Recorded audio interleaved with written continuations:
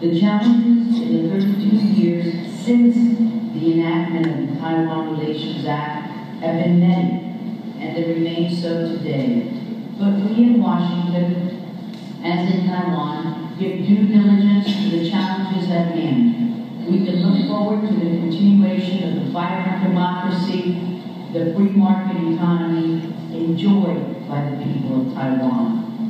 And before recognizing the ranking member for his opening remarks, I would like to note the presence in our audience today of our former colleague, Congressman Lester Wolff of New York. Lester, will you stand?